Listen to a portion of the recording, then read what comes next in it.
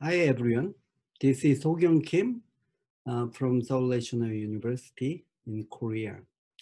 It is my great pleasure to meet you in IABSE webinar series today.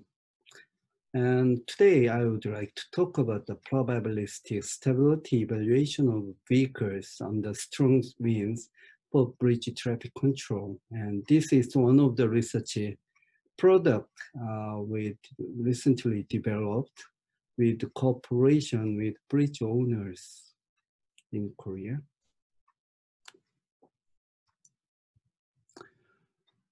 Let me start with a brief introduction of myself.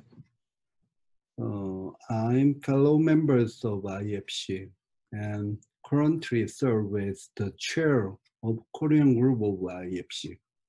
And also I'm director of Korea Bridge Design and Engineering Research Center in Seoul National University. Wind-induced vehicle accidents on long-span bridge were identified, observed in many countries. A couple of years ago, the Typhoon Jebi struck Japan and rollover accidents were observed at the time.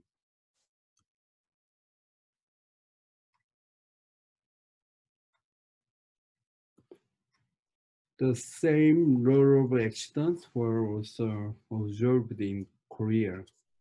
So the left-hand side, you can see a couple of accidents with the 1 hour interval at the almost same place along the bridge.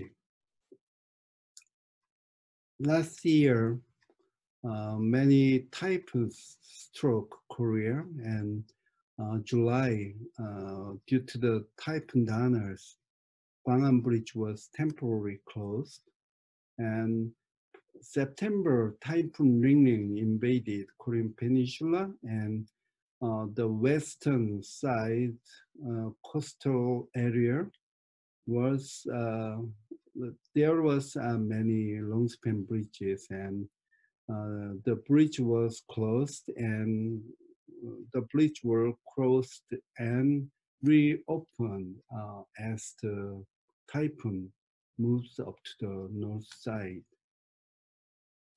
Also, same September, we had another Typhoon Tapa on the southern and eastern area of the Korean Peninsula.